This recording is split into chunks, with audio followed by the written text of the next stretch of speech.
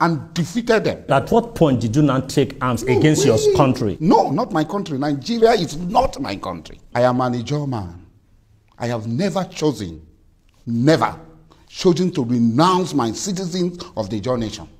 Now, would it be right for people to say then you are an unpatriotic individual if you deny the country you belong to? Ijaw is a constituent of the Nigerian nation. No. That's not true, my brother. Mo fẹ́ kẹ́ bá mi wo fídíò ẹlẹ́ẹ̀kejì.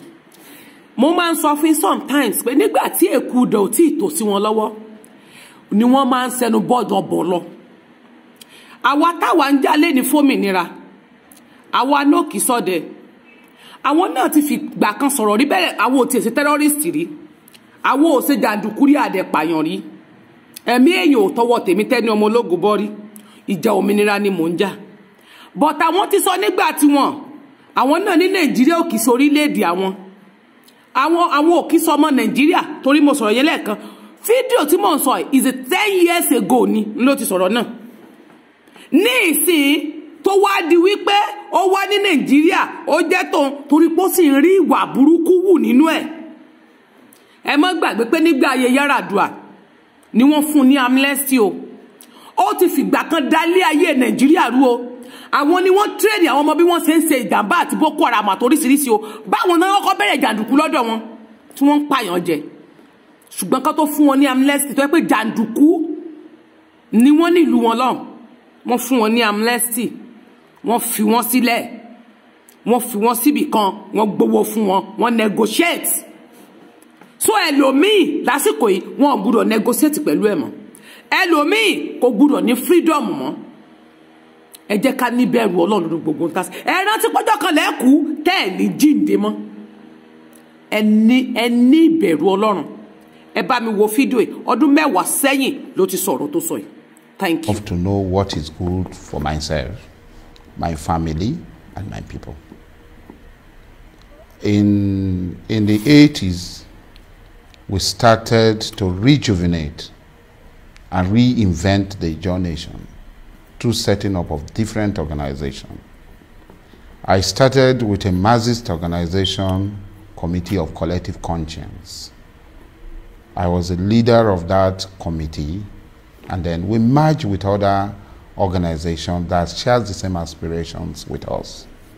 First, it was Movement for Survival of Ijaw Ethnic Nationality in the Niger Delta, led by Mr. Tiko Ogoriba.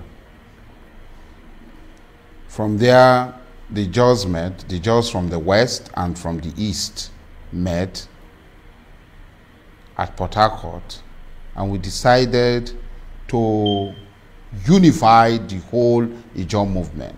So we have the Mimbutus in the west, we have Findik, we have Krimani, we had KYA, we had several organizations. We decided to meet at Akasa and unite the movement to become the Ijaw Youth Council after the Kayama Declaration. The Ijaw Youth Council started with a collegiate leadership. We held our first election on the 12th of June 1999 at the Kalawari town of Abonima, where an executive council was elected. Felix Todolo became president, I became vice president, I later became deputy president, and I later became president. Then at what point did the issue of taking arms come in? The arms struggle has been the tradition of Ijaw people. It is inbuilt in us, because if you read Ijaw history, a lot of Nigerians, those who call themselves Nigerians, falsify history. They distort history. They embellish their history. The Ijaws were the only people in Africa that fought the British and defeated the British. No other people in this part of Africa. The Ashantis fought, other people fought, but it was only the Ijaws that fought. The Akasa battle, when the Royal Niger Company was given concessionary right by the British Crown, far away Britain, to usurp Ijaw sovereignty. King Koko of Neme rose and attacked the invaders at Akasa and defeated them. At what point did you not take arms against your country? No, not my country. Nigeria is not my country. I am an Ijaw man. I have never chosen to renounce my citizens of the Ijaw nation. Now, would it be right for people to say then you are an unpatriotic individual if you deny the country you belong to? Ijaw is a constituent of the Nigerian nation. No. That's not true, my brother. Allow me to give you the historical antecedent. Nations are built by people, not by force. The Ijaw nation were made up of different city-states. King Jaja of Opopo fought against the British. He was strict and taken to Virgin Island. There are so many Ijaw kings. King Igbanijuka of Okrika did the same thing. He was taken to Calabar and put in prison. King Pepo of Bonny was deported to Great Britain. He went to England. He was in London. So Ijaw kings resisted. Ijaw elites resisted the imposition of British rule.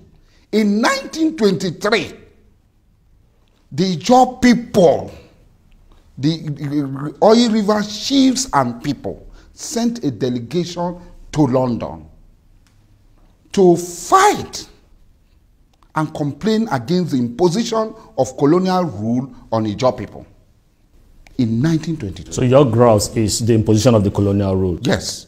They went, not only that, look, let's show historical and clear historical fact what the Ijaws have done to clearly demonstrate that they are not Nigerian.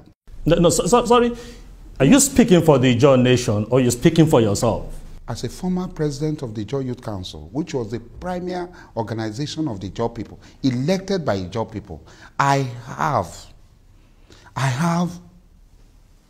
an authority to speak for the generality of what the Ijaw people believe.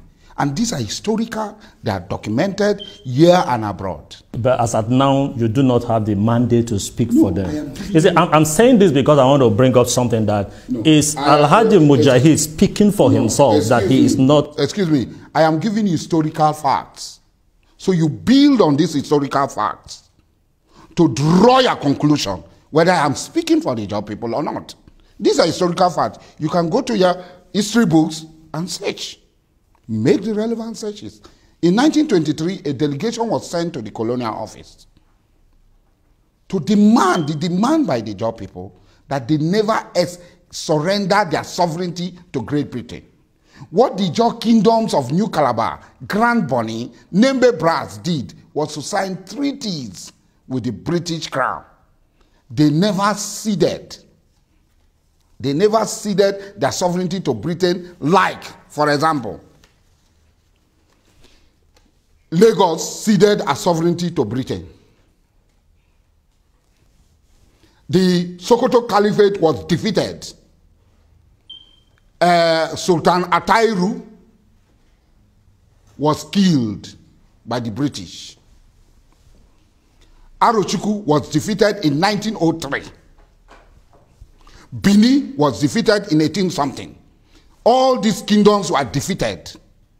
And Abeokuta, look, Nigerians don't know their history, and they do. People hold the history of our people. Do you know that Abeokuta was not, the Egba Federation was not part of Nigeria until 1923, after the amalgamation. The state in Nigeria called Bayelsa, is it dominated by Ijaws or not? When you ask this question, excuse me. Just answer my question. No. It cannot be black and white. There was white apartheid rule in South Africa. Does it make Mandela... The state in Bayelsa, is it dominated by Ijaw? It is an occupied Ijaw territory by the Nigerian state. The Nigerian state is occupying Bayelsa, which they call a Batustan, which they created for administrative convenience to administer people. So the pipeline vandalization, is it a way of getting attention of the Nigerian state? Nobody is getting any attention of Nigerian state. Nobody. If some people are doing that, okay.